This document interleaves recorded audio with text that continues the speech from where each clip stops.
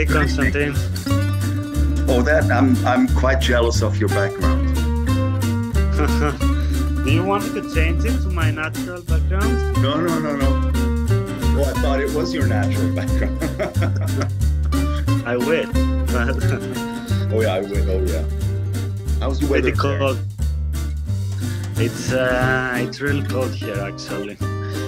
I can't move around on my shirt alone at that time of the year. Oh well, we'll manage that. We'll manage Corona and we'll manage bad weather.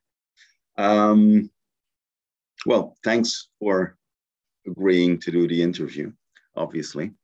Pleasure. Before, I've been sitting here for 15 minutes. I am going to have a sip. But before we get into maybe the wine specifically, could you briefly do like a short history of the winery itself, how it came about, etc.? Yeah.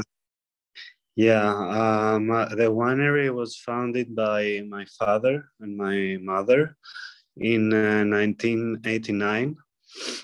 My father is actually from Cyprus, and he went to study enology in Dijon.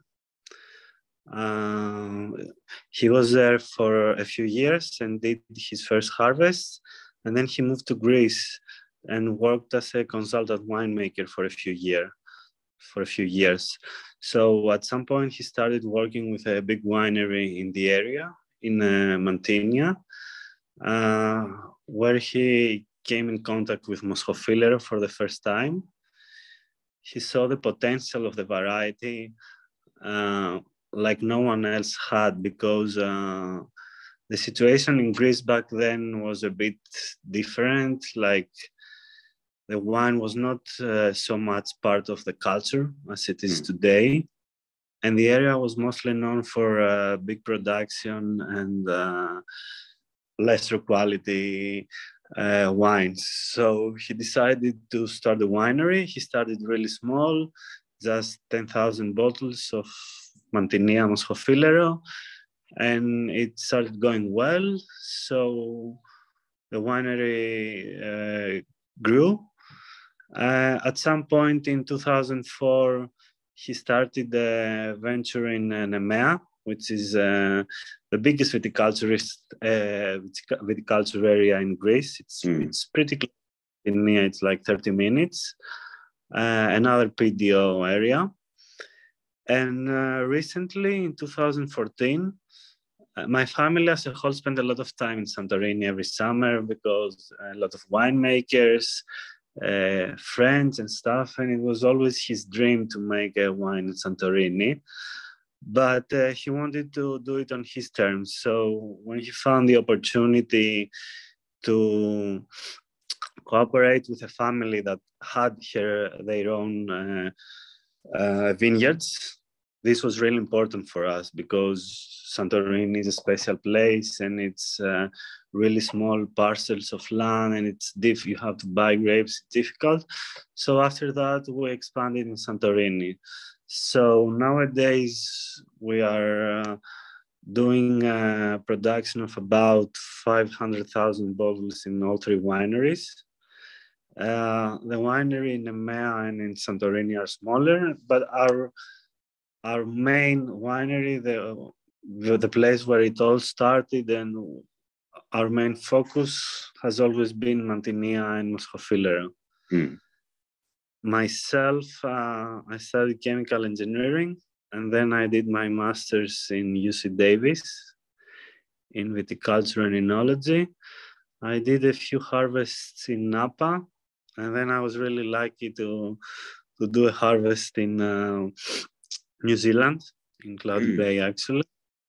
And since 2019, I'm back and I'm part of the winery as it is today. Interesting. Napa, New Zealand, and now back. Very interesting. And are difference? It is a difference. Yes, it is certainly a difference. But that's interesting about the world of wine anyway, the differences, obviously. And also sometimes the similarities, of course. Exactly. I would agree. Um, so the winery started in what year was it?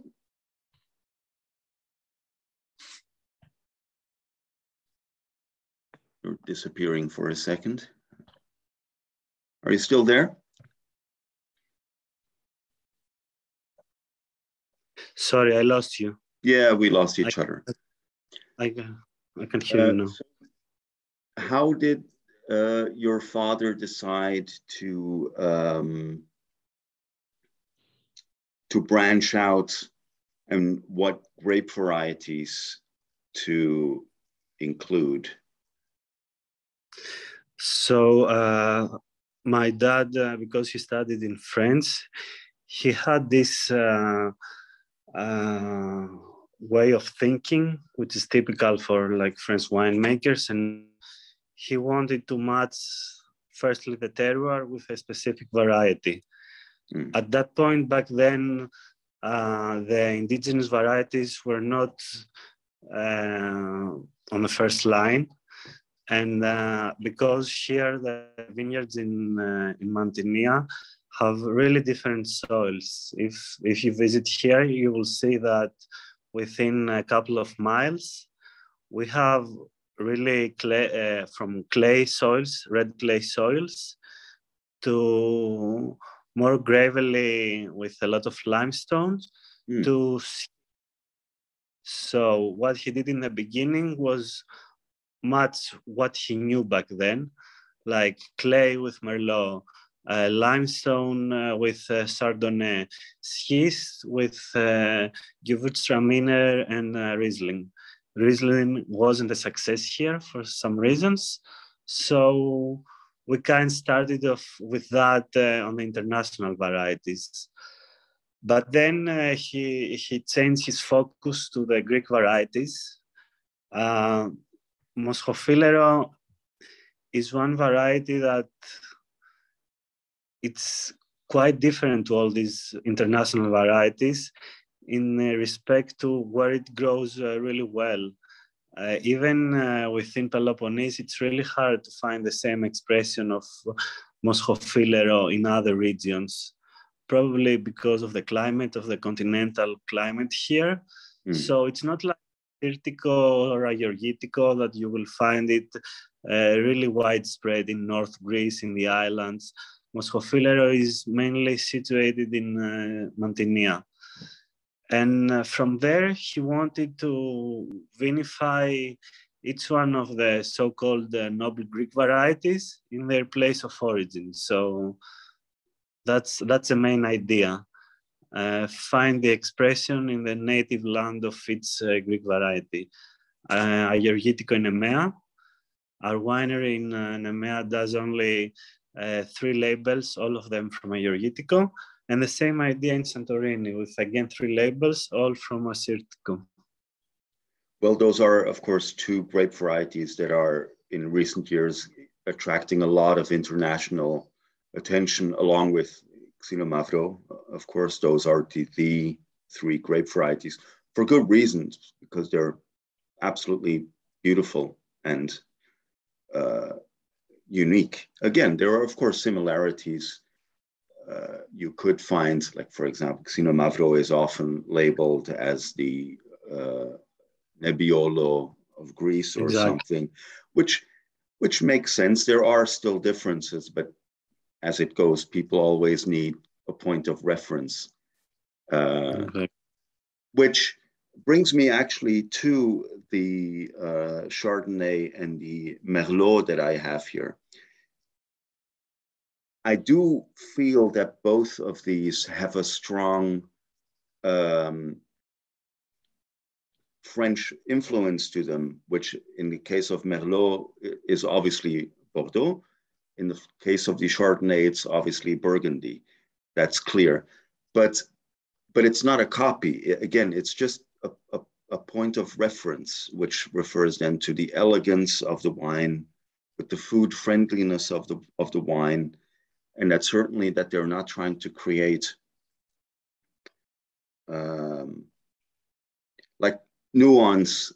It seems to me is very much key, and of course, the French wines are very much about nuance.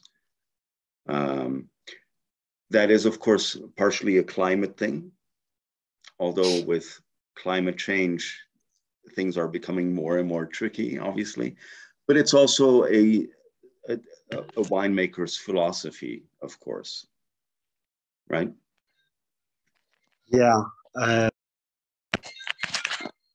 Sorry for that. The truth is that you always need to have a strong point of influence, but also add different ideas in that. So we started with a point of reference in the way they choose the varieties and the vinification in France, but then I think we evolved in some aspects that are closer to New World wines as well.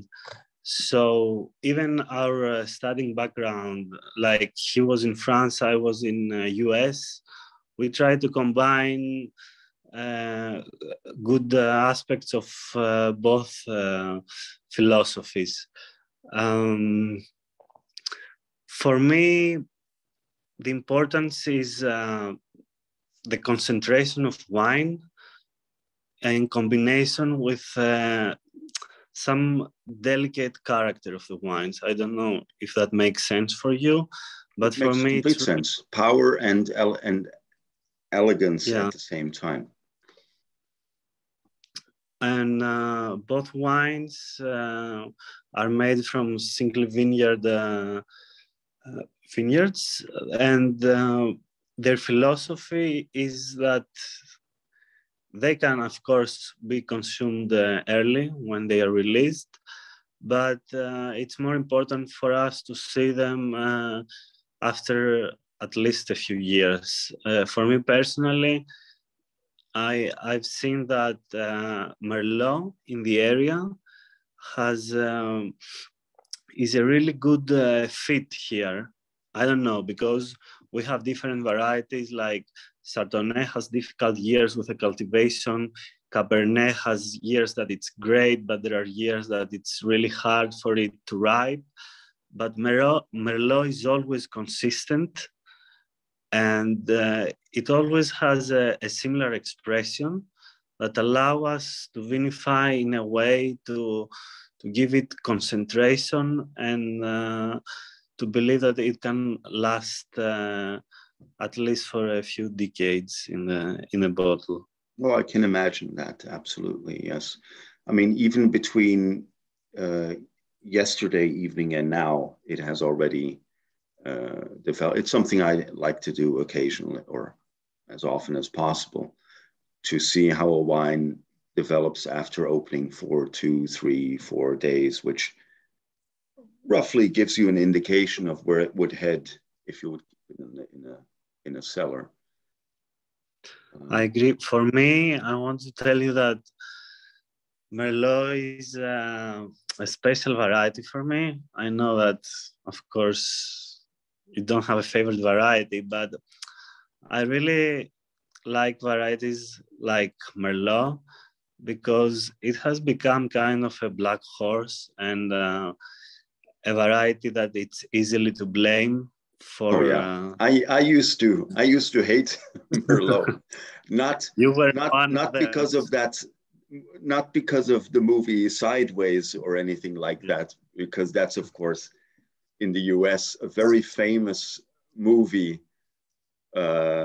After which, or as if I can tell you a story, my first week in UC Davis, when we were talking about the planting of the varieties in California and volumes and areas, so the first graph they show us is planting of Merlot, which is really at the top of the world, a constant line, until the movie Sideways, which starts to go all the way down. Yeah. And the second graph was Pinot Noir in California, which was almost near the bottom, and it started like going up. Absolutely. It's amazing what a little bit of pop culture can do. Exactly. Yes. But so I can relate to this in respect to Moscofiller as well, because it has a similar story in Greece, not at the same extent, of course, but Moscofiller was an easy variety, easy because it has like really strong floral aromas. It has high acidity and lesser body. So when you don't pay attention to it and you want to do big volumes, you can have lower quality wines. So from really high sales, at some point, it started to have a bad name in the market, and it really fell. And other varieties took its place, but this gave the chance for the producers in the area to rethink the whole way of approaching winemaking of Moscofillero. And now it's not on the first line. It's not so fancy and in fashion like varieties like Malagousia here or Xinomavro, but because there are there are efforts with more thinking into them and more effort. I think in a few years there will be a new cycle of Moscofillero. At least that's my opinion on that. It would be interesting. I mean, Greece has hundreds of indigenous grape varieties, of course, so there's a lot to choose from.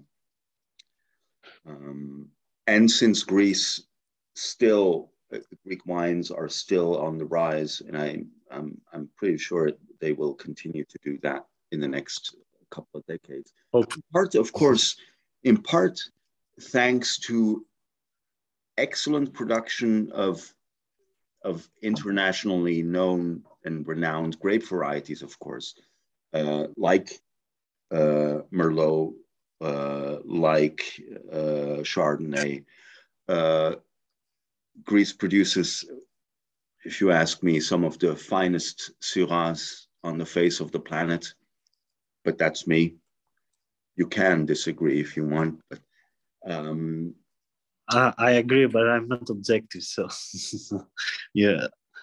What is objective? Of course, that's another thing. That's the whole idea of wine. Objectivity. But apart from that, there is, of course, a huge array of native varieties to choose from that can still, of course, also nationally or regionally or whatever you want to call it, and then also internationally can find a big audience if those grape varieties are, of course, given their proper respect and attention.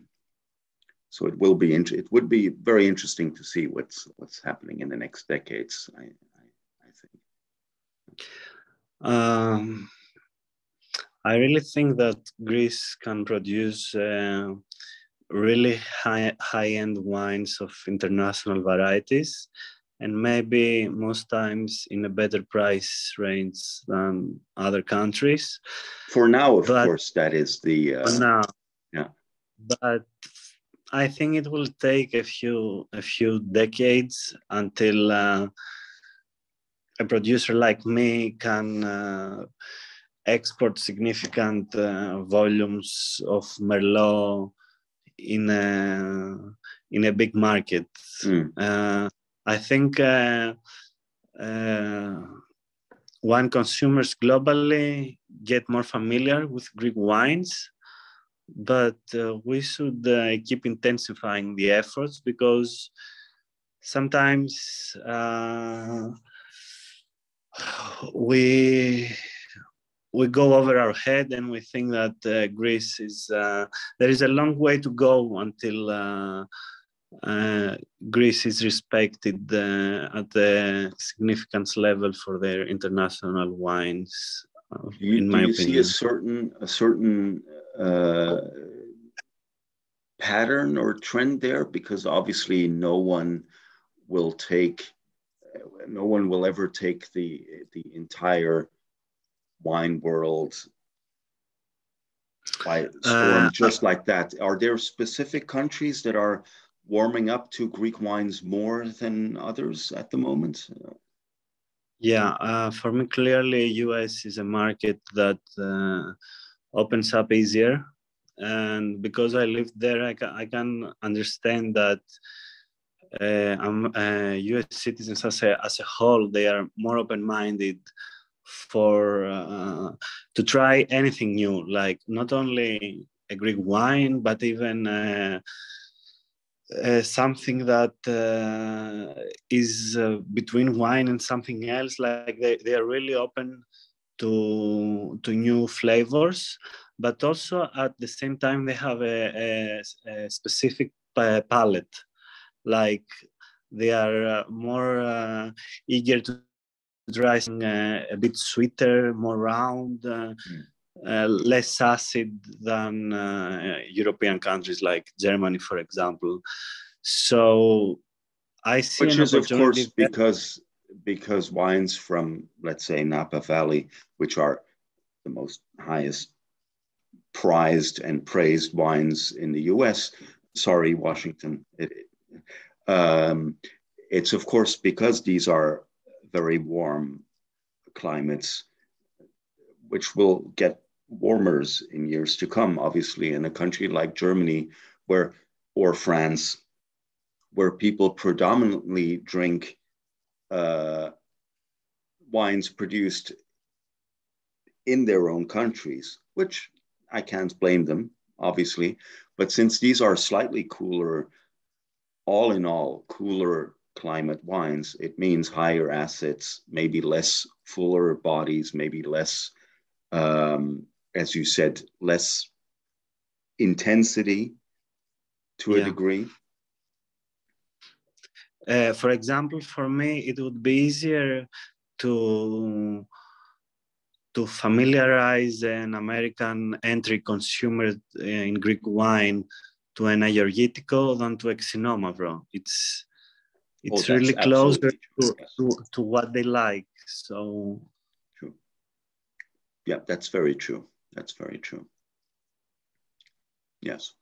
And then, of course, I think there's a downside to having this idea of the Xinomavro, which is one of my favorite grape varieties. I have to say. Me as well. Earth. There is a downside, perhaps, to having that label of being called the Nebbiolo of Greece. Although it, on the one hand, it is, of course, a selling point, but on the other hand, people hear just, totally agree with Nebbiolo, and so obviously, like, for example, if an Italian hears, you have to try Xinomavro, it is the Nebbiolo of Greece. No Italian, they're going to say, impossible, away with it, or something like that. So it's like when a new footballer rises and they are always like the new Messi, the new Ronaldo. And when you hear that, of course, you get interested. But at the same point, there's an expectation that cannot be met. Yeah. And for me, that's the huge advantage of Assyrtiko, because Assyrtiko doesn't have the need to be compared to another variety. Like, people start to know Assyrtiko just as Assyrtiko. That is true, yes. And that variety has a huge advantage that I've seen, that it can really withstand heat and not lose quality. I've seen it in Santorini in really difficult years. Like, there are other indigenous varieties and there are burns, the quality drops, there is not uniformity and stuff, but Assyrtiko can resist to all that. And that's why I think that in the future, it has a huge advantage even globally to get a lot of plantings and be even more widespread. because I wanted to tell you that I think one of the main problems of Greece as a whole, wine-wise, is that, can you hear me? Sorry. Yeah, you're back. Yes. Sorry for that. That Greece cannot make huge volumes of wine, which of course it's not what we want, but at the same point, you cannot start a global awareness campaign in the aspect of Malbec, because you will never have the volumes to make some variety known to people that don't usually drink wine. And at the same time, because the production is focused on smaller scale wineries, even if you try to make bigger volume wines, it won't be at the same quality level as in other countries that have worked in that aspect for many decades and know how to do it. In that respect, I would say it is from a financial standpoint, it is, of course, maybe curse is a strong word, but certainly there's a downside to it. But of course, when it comes to authenticity and quality, that's an absolute plus.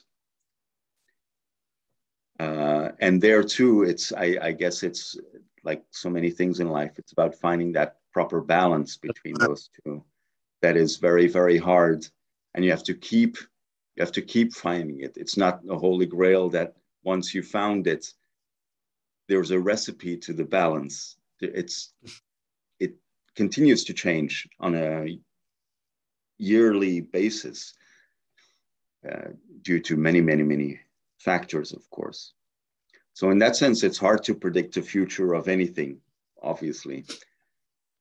Even in our winery, this is true. Like at some point, we try to find a balance between production and quality, and we had to make a really difficult decision. Like when the brand started to grow, it was like, do we make even higher production so we get higher awareness, but then we have to go to an entry wine that would be at a lower price?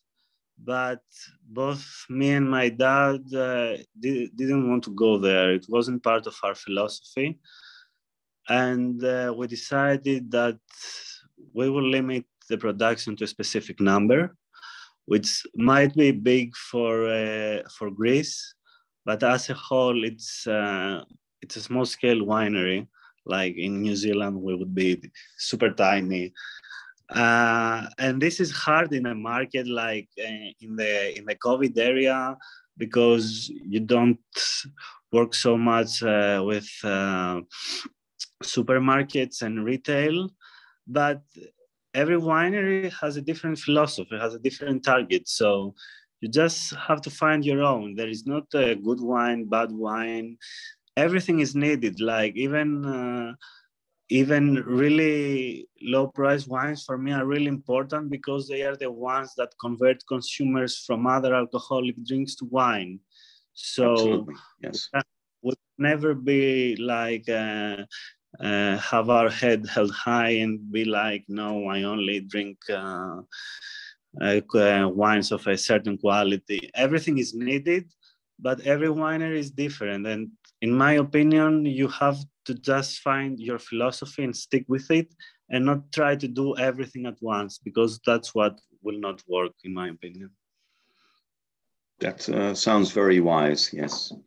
How close are you and your father in terms of overall overarching wine philosophy, considering that you both have, if one can say it like that, have a very different background in terms of benchmark old world style, which France, and then if there is such a thing, arguably, maybe not benchmark New World style, but certainly the most New World style of the New World styles, which is in, as you said before, not. It's all a matter of balance. Again, we're really lucky because we have a team of, we are 4 winemakers that work here. So we're like separated 2 and 2. 2 more New World, less oak, more delicate. And my dad and the other guy are like strong wines, concentration, more complexion with oak. And there is always this debate, but I think at the end, we agree somewhere in the middle, which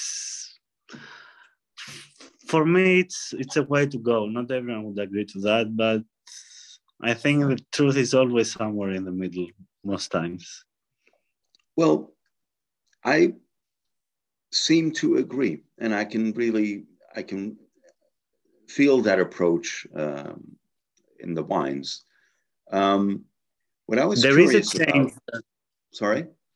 So there is a change of the philosophy through the years. Like it's really subtle and really small, but through the years, the use of folk has been has become a bit more limited the last decade.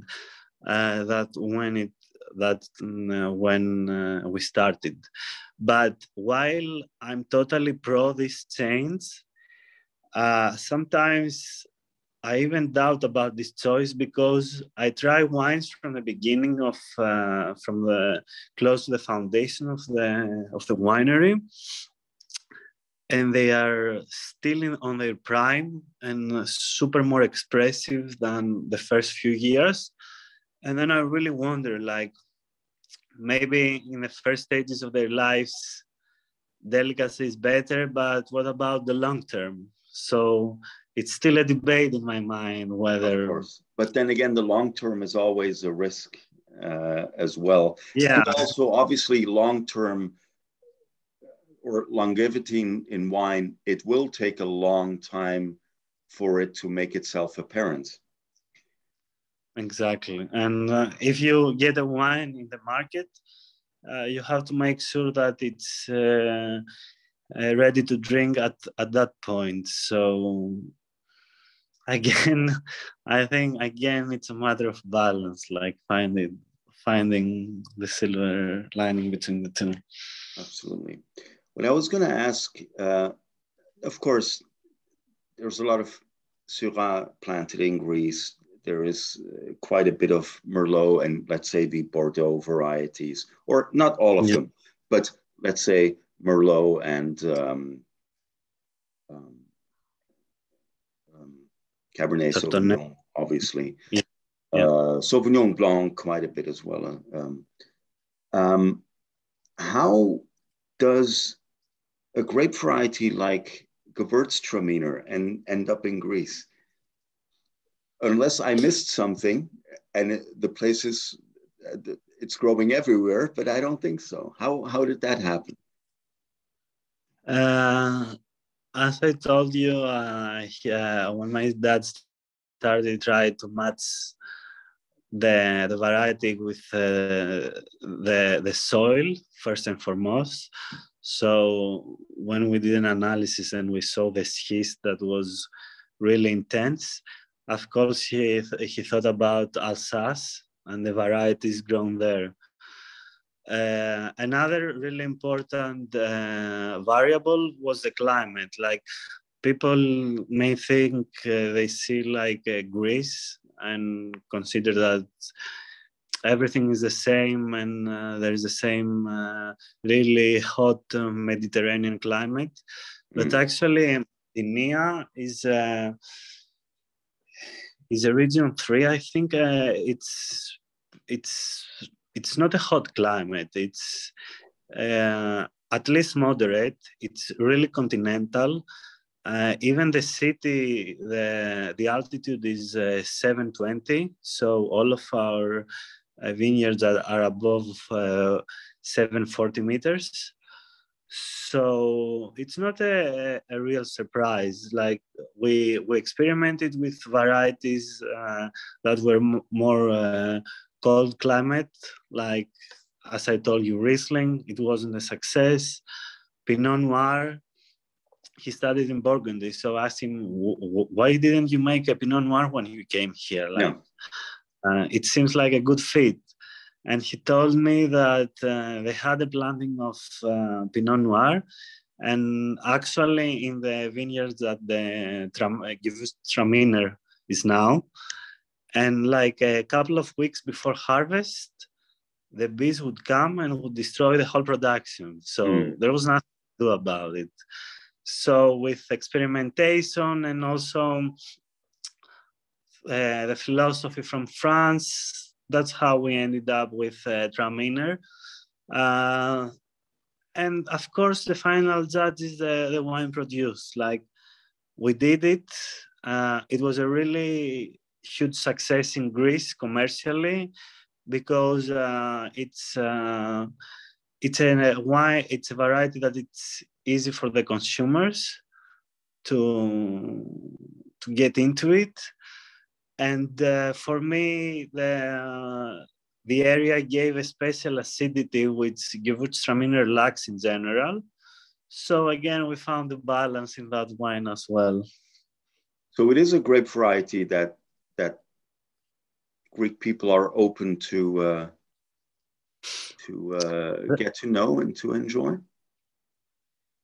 Yes, of course, all of our wines are dry style, but as I told you, people that are not wine consumers, they like this aromatic profile, and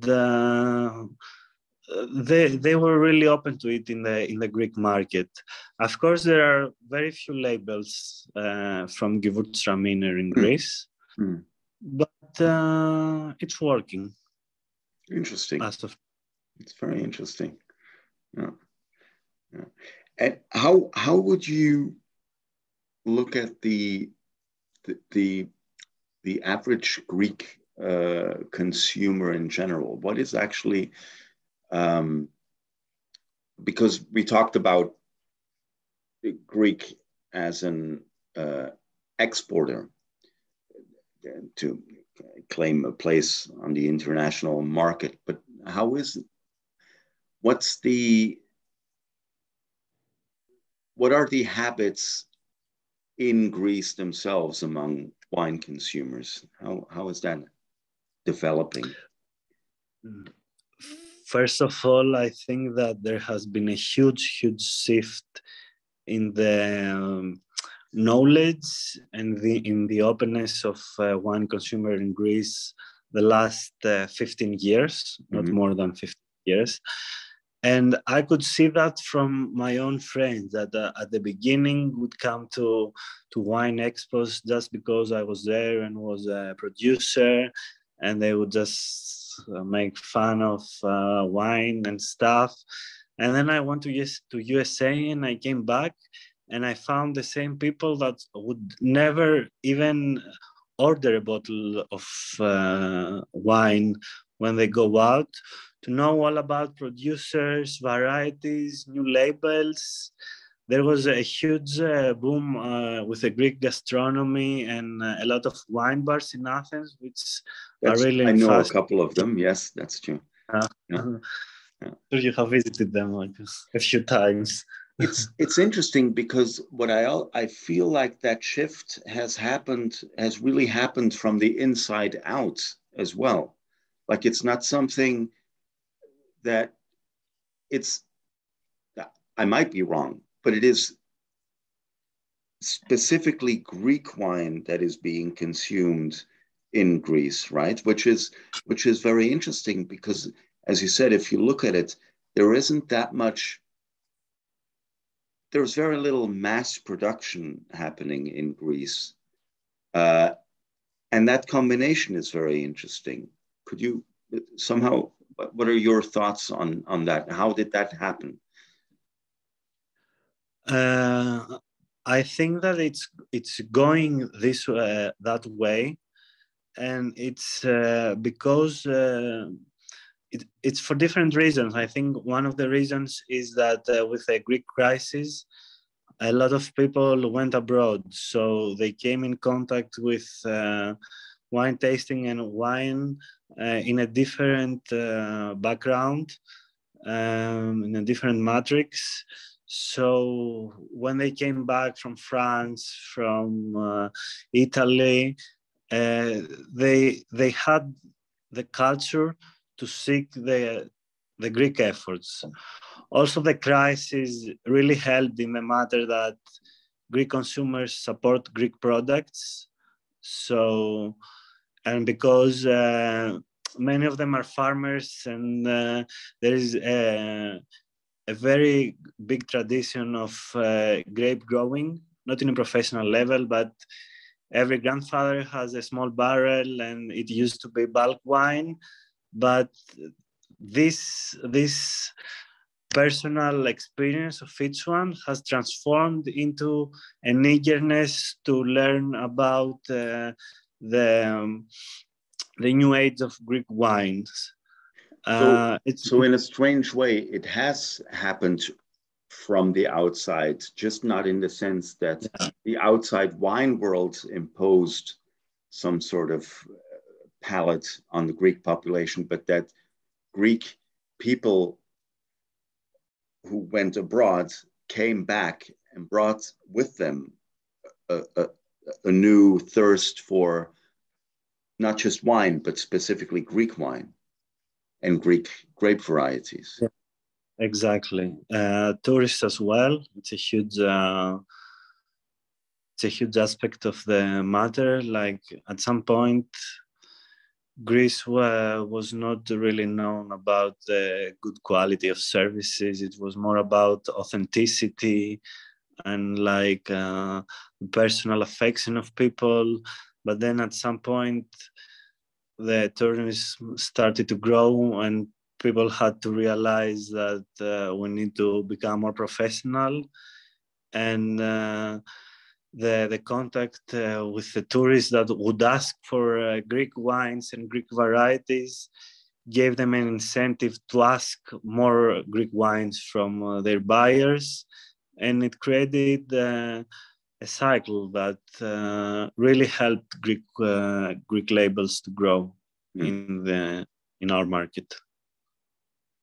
I'm happy it did. I'm happy to.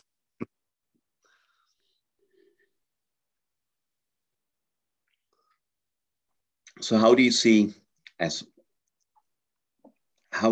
the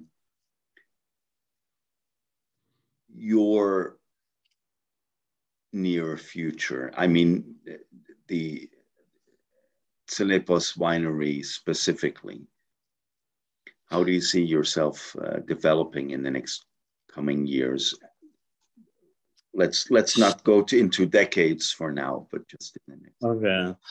So there is a huge decision that has been made a couple of years ago.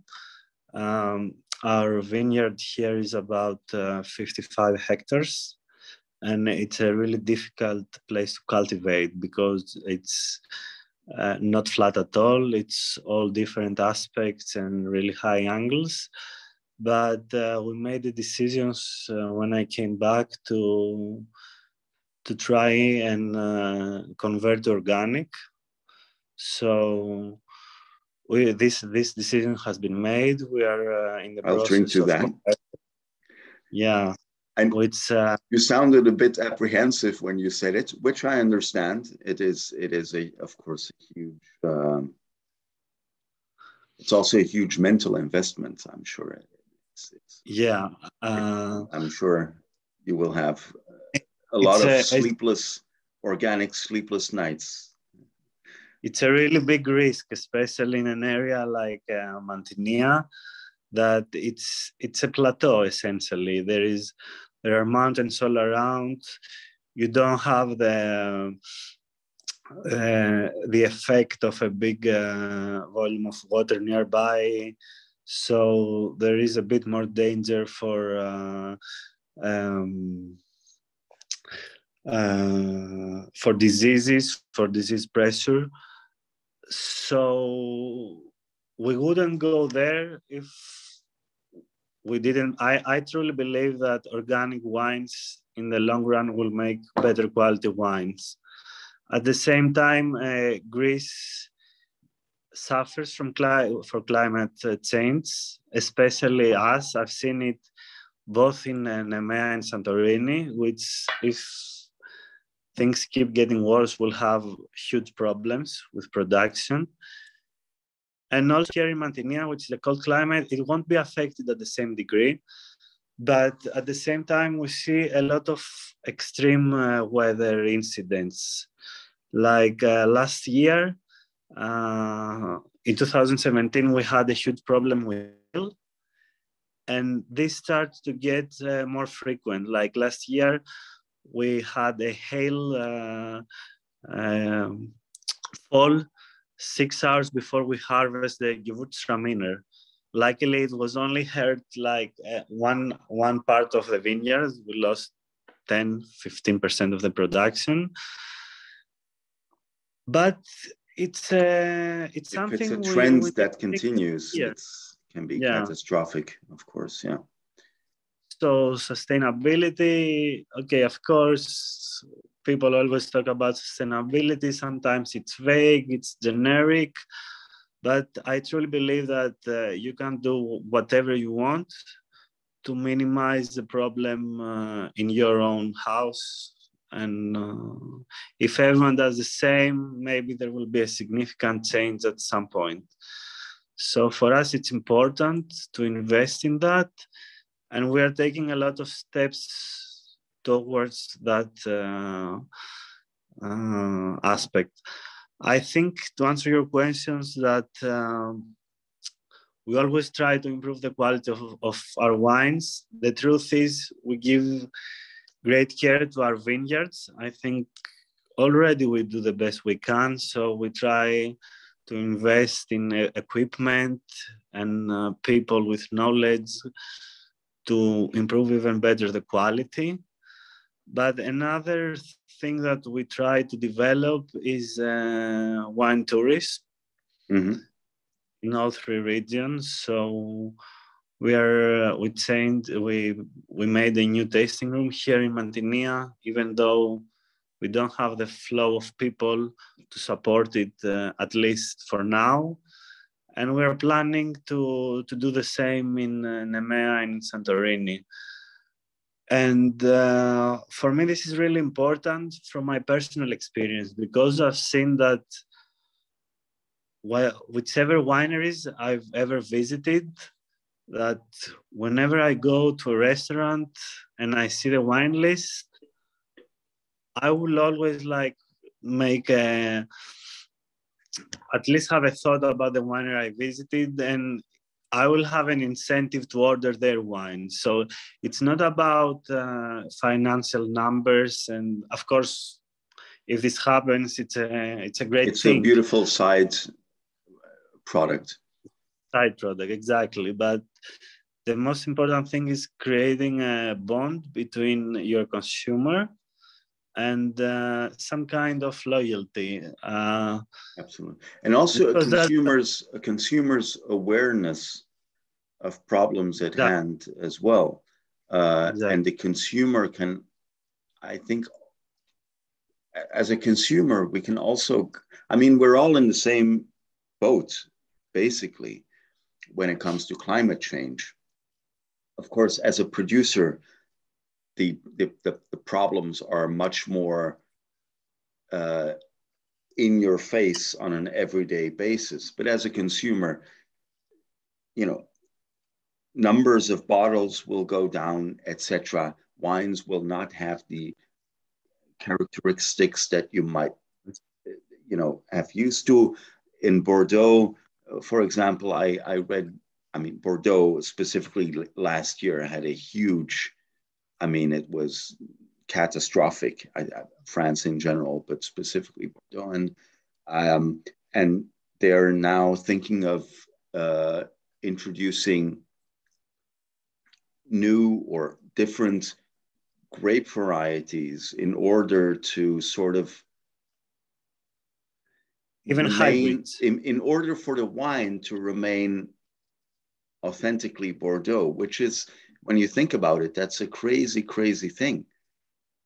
Especially from France, especially from the Bordeaux region, and that I think that really shows us how severe the situation is, and I do think that as a consumer, that is something that we together with those people who are kind enough and hardworking enough to give us what we want, which is a great glass of wine, is to also be aware and to be very conscious and to in our choice of buying wines, and in our what I would call the ethics of drinking, of wine consumption, to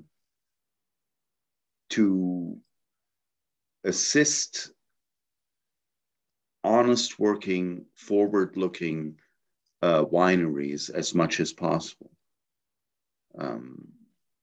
Because we're all in it together, and we have to find a way to maneuver through this changing landscape together.